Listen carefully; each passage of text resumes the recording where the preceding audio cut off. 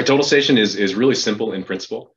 Really, it's an electronic or optical device. Now they're kind of combined, so it's an electronic and optical device. They're used in surveying. Really what they do is they use angles and distances to measure some sort of XYZ or coordinate component for some target. It's really simple in principle. Pythagoras, a long time ago, laid a lot of the groundwork, especially in the math that we use for calculating positions based off of these angles and distances. It's really common to use these total stations in things like building construction or property boundaries, utility location, really anything where you need to know the position of something. The way that it works generally is that we have the total station at a known position. And when we're surveying, we want to find the location of whatever it is we're measuring. So we need to know the location of a total station. That way we have some sort of spatial, point that we're starting with. And then we also need to know the location of one more target or one more what we call a backsite to really give the total station its kind of orientation.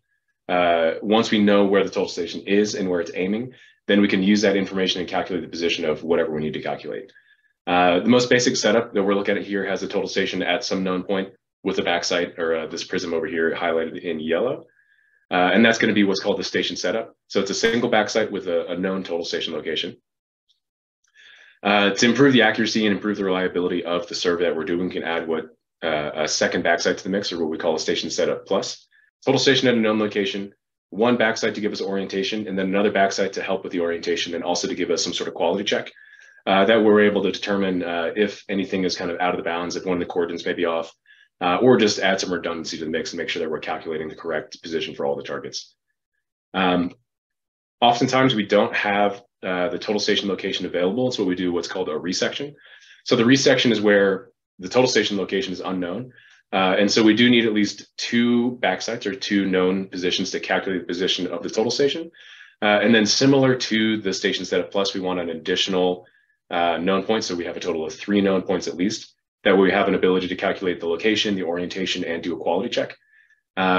Adding more to the mix is never going to hurt. So if you have 4, 5, or 6 backsites, it's always good to measure them all in. It gives you more quality checks, more ways to reduce error, and just kind of a better layout.